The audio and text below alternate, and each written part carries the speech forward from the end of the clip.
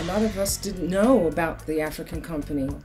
And so I was really interested in the project because I thought, this is something that is just another thing that's really important to amplify the contributions of Black people, of African people, of people of color in the world. And we have, I think, we have contributed so much to the planet, and yet the image of African American people, or African people in general, or Black people, whatever color, however you want to call it, ethnic people, it's time to start to recognize our contributions to the world. And I think this project, to me, was just another great example of learning about what we have done as a culture and what we can continue to do.